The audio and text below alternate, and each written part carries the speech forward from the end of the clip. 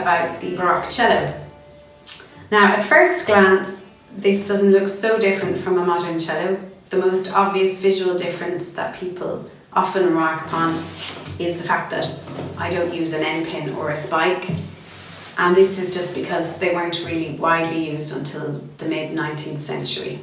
Although we do know from paintings that people were experimenting with balancing cellos a little bit on footstools and wooden pegs.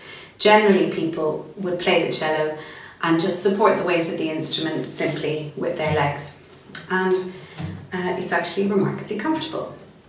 So another subtle difference between the Baroque cello and the modern cello is the angle of the neck and the fingerboard, and consequently the height of the bridge to the instrument. So on a Baroque cello, the bridge is lower and the elevation of the fingerboard is lower. And this has a direct impact on the volume that comes out of the instrument. So a higher tension, highly strung modern cello produces a bigger and brighter tone.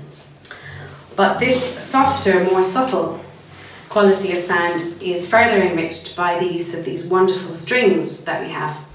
So on this cello, I have a pure gut A and D, and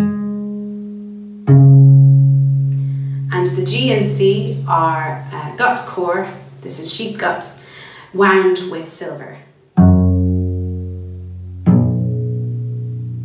Modern steel strings produce a very shiny, sparkly quality of sound, very bright quality of sound, and the gut strings that we use are much more sensitive, a little more temperamental. We have to retune them very often because they respond to the temperature and humidity of the space we're playing in, but they also yield this wonderfully complex range of colours and textures that I love to work with.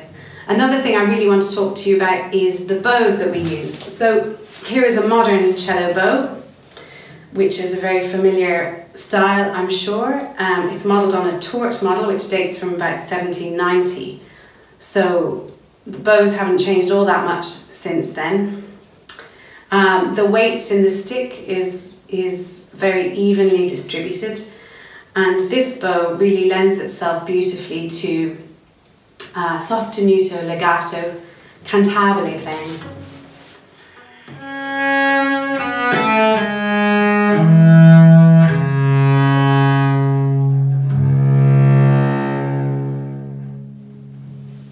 It really encourages you to draw out a very even, rich tone from the instrument.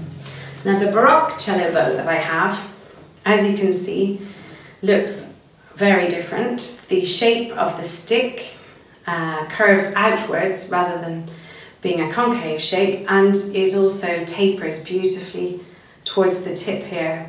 The weight is much more concentrated at the heel, so it lends itself to a wonderful clarity of articulation, much more springing quality to the stick, and it's a very lively stick to play with. It tends to speak as much as to sing.